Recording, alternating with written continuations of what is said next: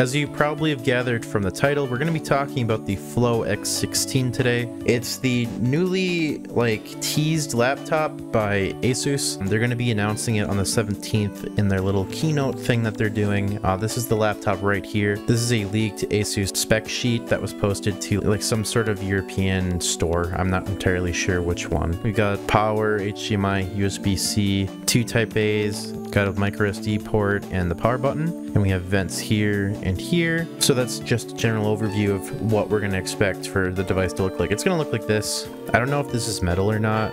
This spec sheet doesn't really go into detail on that. I'm hoping it is metallic, just to give a nice little premium flow model, but you know, we'll see if they do that. So that's not the interesting thing here.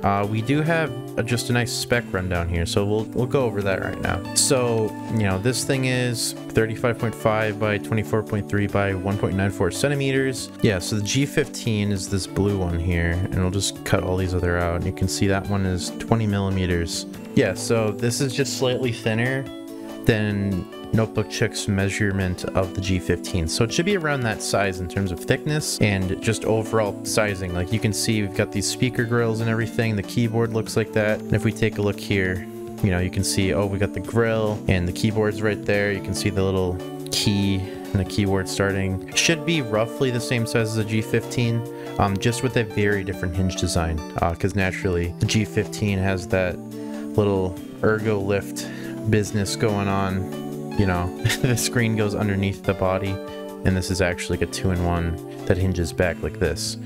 2.1 kilograms versus G15. We can take a look at that real quick just to get an idea of how heavy that is.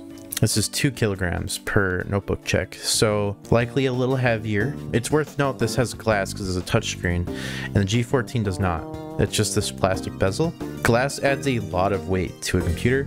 A lot of the time it can add like a pound of weight, so considering that this is only a little heavier than the G15 is pretty impressive.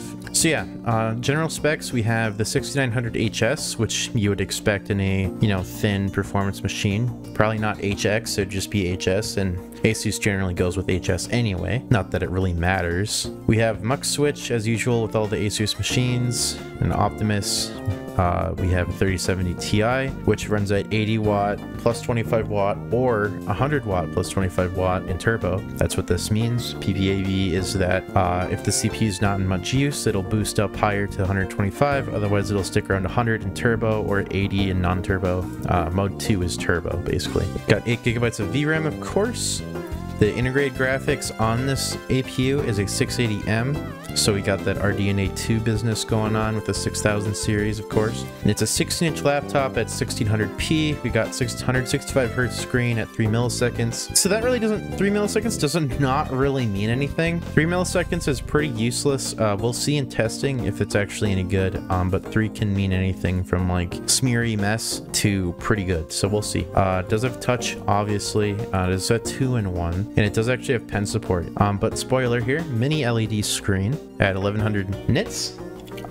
Worth mentioning that this 1100 number might just be an HDR because the MacBooks are like that and whatnot. Like they'll say it's 1100 nits, but it actually only goes up to like 300, 400 unless you're an HDR or something like that. But this might be different because it's a Windows machine. We'll see. We haven't seen mini LED really in any Windows computers that I'm aware of, or at least any like good implementations of it. So this might be pretty good, might not. Given how thick the screen is, I would say it's likely going to be pretty good, because if we take a look here, you know, this is a thick screen, especially for a 2-in-1. So chances are it should be pretty good, but you know, should be pretty color accurate. We got that DCI P3 100%, or at least good coverage, but it does say it's Pantone validated, so it might just be a pretty good screen in general. Might be good for artist use, which is always nice to see. Does come with FreeSync Premium Pro. I imagine that's when you're not in GPU only mode that's available. Not sure if G-Sync will be capable in the internal monitor, and probably won't be, but at least you have that option when you're in Optimus mode. Got this little marketing blah. Dolby Vision HDR support. There's the stylus support, and you can see we have SODIMM memory. DDR5 SODIMM. Two of those. We also have 2 slots for M.2 SSDs, which is definitely great to see. SODIMM memory is kind of at a premium nowadays. So just to have it in this machine that's already as exciting as this, you'll see why I'm so excited for this thing soon when we start looking at the little ASUS video here. But like, that's really nice. We also have, you know, Wi-Fi 6E, whatever. It's probably Realtek out of the box, but you can switch it to Intel, you know. We have the XG mobile interface, which if you're not familiar, so the XG port, like on the X13 and Z13, is a USB-C port and then a little semi-proprietary PCIe interface cable combined together. So you can technically use the XG mobile's USB-C port for like charging and like data, but it's not intended for use like that solo. So it's possible you might damage the port if like you move it wrong or something. It might not be as enforced as it would otherwise be. But you know, that does add up to 3 USB-C ports that have varying levels of functionality. You can see one of those has G-Sync support, one of them doesn't, but there's still 3.2 Gen 2 all the way. You have 2 Type A ports, as I mentioned, that are 3.2 Gen 2, and we have that UHS 2 SD card reader. HDMI 2.1 ports, 3.5mm headphone jack. Always appreciated to still see that.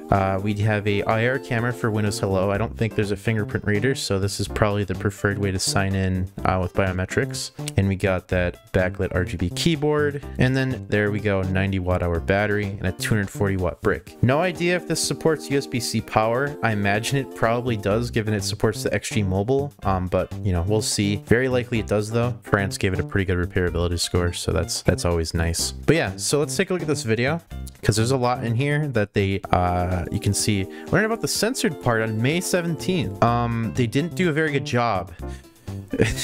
You'll see what. So you can see here, oh, there's nothing censored. I wonder what the censored thing is. We got this back plate. Oh, look, that's censored. I wonder what that was. Let's go back. Oh, there's a fan there. I wonder what's censored. So we can also see this vent here, and this will make sense in about a moment. We'll let Neo take his jacket off. Censored fan again. There's the 2 other fans that go there and there. Putting the big old battery in. Worth note, by the way, we'll just go back for a minute. You can see that the Wi-Fi card is actually socketed. So if you do want to replace that with Intel, as I mentioned previously, you can do that. That's one of the nice things with the AMD systems, is pretty much no one solders a Wi-Fi card in for them. But yeah, you'll have to, of course, investigate that after launch and see if it stays like this. I'm sure it probably will. You can also see there's the XG mobile port and everything else that was part of this spec leak. So it does look like it's pretty legit. But yeah, we'll watch this first.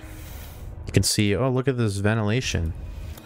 And they put the SSD in. Oh, it's socketed. Oh, and there's socketed memory like in the spec leak. Oh, what's this? Oh, it's a fan.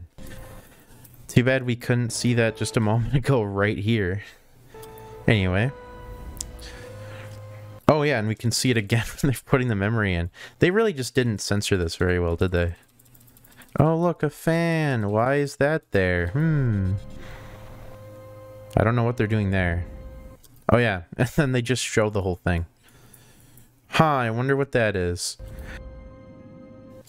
But yeah, let's talk about this a little bit. You can see, you know, obviously at the end they're like, oh look, it's 2-in-1. Ooh, guys, it can play a video. But let's talk. So you can see near the end here, they go over this, and you can see the cooler.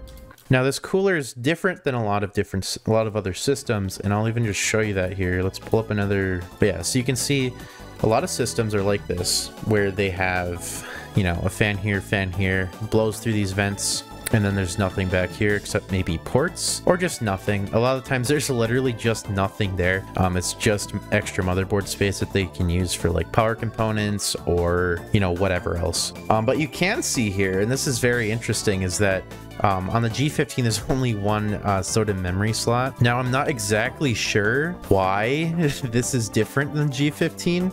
I guess, you know, the 16-inch screen maybe allows for like a little more vertical space, but it is funny that the lower performance, in theory, system has more SODIMM memory slots. Of course, that's probably just, there's less heat pipes going on. Like if we look here, you know, this cooler is pretty consolidated near the top, and this one is like all over the board. So it's likely that that eats up a bit of space, but that's just a little fun fact I thought. You know, you can see that we have 3 pipes, 3 pipes. Then we have this extra pipe that just goes to cool like VRMs and stuff, and then this one that helps the CPU, and this one helps the GPU. That's how the G15 is set up, to just help it, you know, cool a lot better than it otherwise would. And then we have this one where you can see we've got 1, 2, 3 pipes there, and then there's a pipe that comes around here and it goes this way, and it covers both of those components. So we have CPU and GPU all looped into this little bit of cooler here, which is interesting. This heat could also spread through the fins to this side, and this could spread over that way because it is just kind of one piece of copper, and the radiators do like to kind of, you know, evenly be a temperature to some extent, and the heat will just kind of spread through it.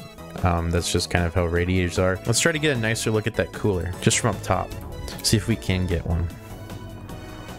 We can at least see here, you know, we have those 4 pipes. One of those goes out to the side, and it covers both CPU and GPU. So we have side ventilation being used on this side to cool both components. And now we have this section here, and that's what this fan is for. This fan sits here and it blows air out like to here and then like that.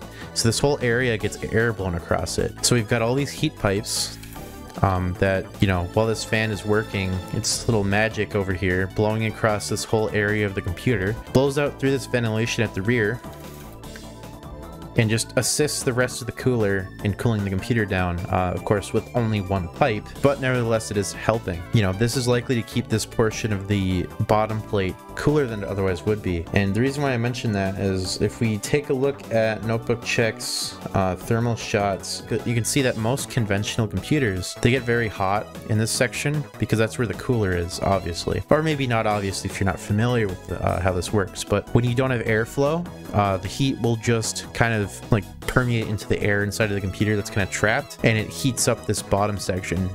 And if it's a metal section, it gets very warm and you can really feel it. This is a problem with a lot of systems, so it's interesting to see that, you know, ASUS is just putting a fan in the middle of the motherboard to blow across this to maybe even just help address this problem, assist the cooling. Not sure. I imagine with the laptop as slim as they're trying to go with it, it might make sense to do that. And, you know, we can actually see that the computer is considerably slimmer than it might otherwise be. If we get through the video here, there's a little portion where they show at least the screen. Yeah, you can see this actual like working portion of the device is pretty thin. The screen takes up a lot of the thickness here. I think that's kind of like that on the G15 anyway, but I think it's worth just mentioning. No, it's not. Okay, so you can see like here, this is how thin that portion of the device is on the G15. Like, it's a very thin lid. It's just the LCD. But when we have, you know, mini LED and it's a 2-in-1, so it needs to be reinforced to support the weight of the device and whatnot, it's like, this is like, it's like twice as thick as this, if not like maybe around 3 times. So we have way less room in here.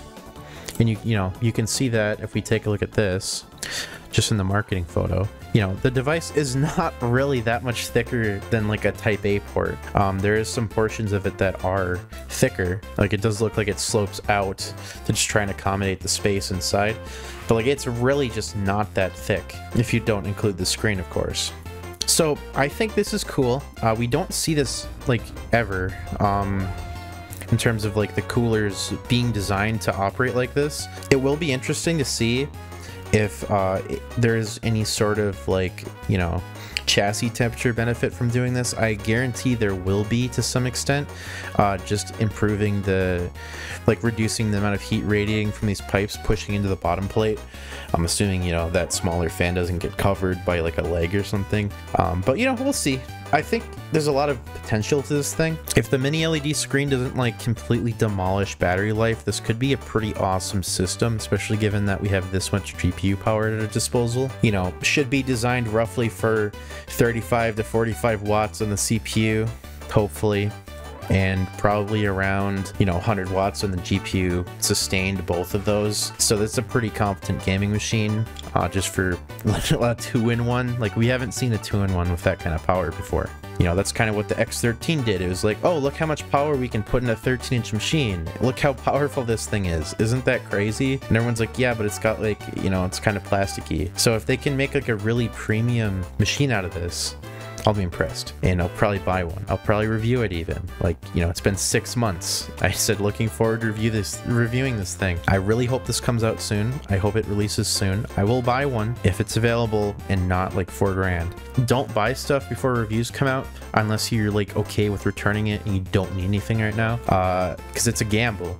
Stuff can show up and be total garbage, and ASUS has kind of a history of launch day machines just being broken and busted and horrible. So if you buy launch day, be prepared to return it, be prepared for problems, be prepared to wait for your replacement device. But I'm definitely excited for it. I like 2 SODIMM. The whole thing is upgradable. It's gonna probably replace what I got my P15 for originally, so that's at least nice. It's possible that other creators might have content out pretty soon on the thing, you know, just a little hint. So I would watch out for that and see if anything interesting comes out. But for now, that's it. If you found this helpful or you're looking forward to review this system, be sure to get subscribed. I will, you know, of course, not review something if I'm not confident in it in the first place. So if something comes out during like the 17th presentation or whatever that makes me doubt if the thing's not any good, I will just not review it. If all goes well and it goes as I think it will, expect it, you know, soon after the release in the US. Hope this video is helpful. Be sure to get subscribed if you want to see the review, and I'll see you guys later.